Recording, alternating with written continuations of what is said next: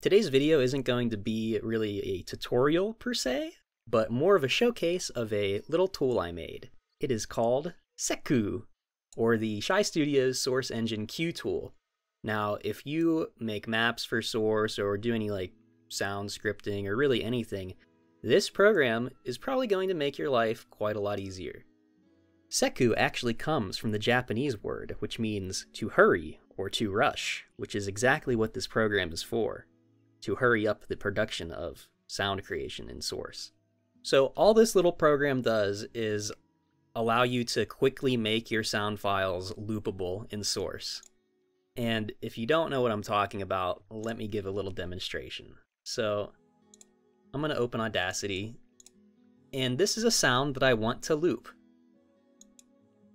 So here's a sound, and we're just going to export this as a WAV. And let's go to Hammer, and let's, make a little map, I guess.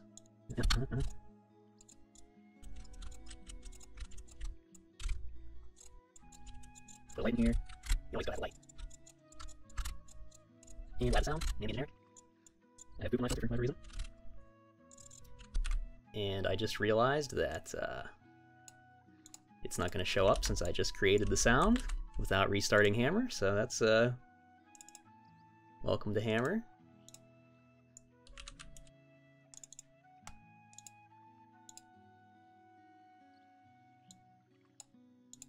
And this is a sound that I want to loop.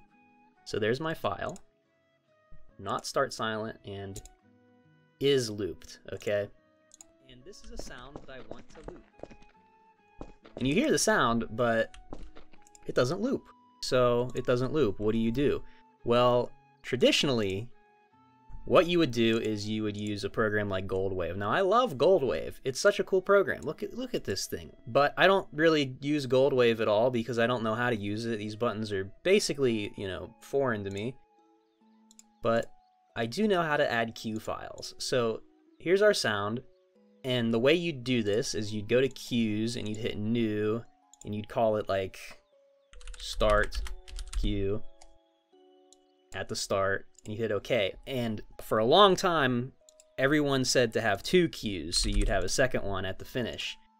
That's actually not required. You only need the 1 cue at the beginning.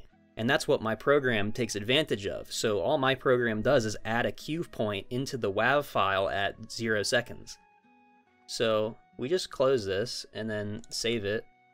And of course it's giving me problems because it's open in Hammer and Gmod technically still. So we have to close these 2 things. We can save it and overwrite and it will work now. And this is a sound that I want to loop. And this is a sound that I want to loop. And this is a sound that I want to loop.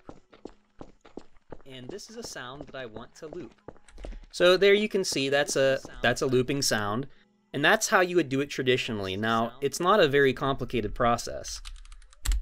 But whenever you have to deal with, all of these different sounds, like look at all these sounds that I have to make. So these are my atmospheres, which are generally looping sounds. So you have like all of these sounds that I had to make and edit, and every single time that you save a file in Audacity, it's going to get rid of that cue file. So it's not going to have the cue points for looping anymore. So let me make another sound. This is a second audio file, but this time looped with S3cue. Let's export this one. We'll call this one sound 2. So what I'm going to do is I'm going to use my program, S3cue, and I'm just going to drag my sound 2 onto S3cue. And now, I'm going to just copy this one over here, and I will manually edit the file. And this is a sound that I want to loop with S3cue. And this is a sound that I want to loop file, but this time looped with S3cue. And this is a sound that I want to loop. This is a second audio file, but this time. And this is a sound that I want to loop. So as you can see, S3cue just significantly speeds up the process for making your sounds loopable. You don't have to open up Goldwave ever again. You can just go right from Audacity and then straight up, boom, drag your audio file into S3cue, it's done. There's no confirmation, there's no anything. If you really want to, you can use the command line. So you can create a script to, say you put all of your audio files in like one folder. You could like run a script that automatically uses S3cue to convert all of those audio files in that folder. Now, there's also the case of source2. So we're just going to copy this over to my sandbox folder. And source2 is a little weird when it comes to sounds. Things aren't like the same. So you can see here, these are my two sound files, and and these wouldn't work in the game as they are currently right now.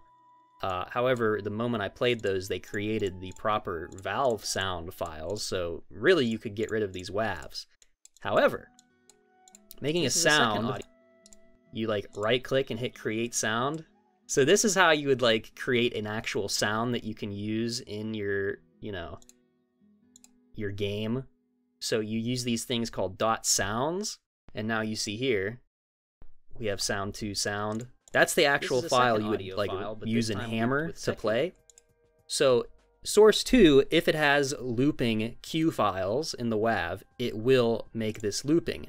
However, source2 allows you to just right-click and recompile the sounds with or without looping, which is basically like my program built in.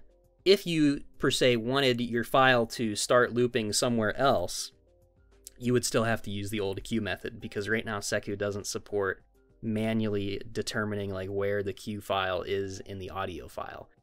Maybe that will be a future feature, but right now it just does it at the start, which if you're using source2, you just use this. It's easier. It's right here. You can download S3cue from my website, shystudios.us. The link will be in the description. And it should run on every operating system from Windows XP newer. Make sure you hit that subscribe button, and don't miss next week's video, which might possibly actually be like a video about level design. Maybe.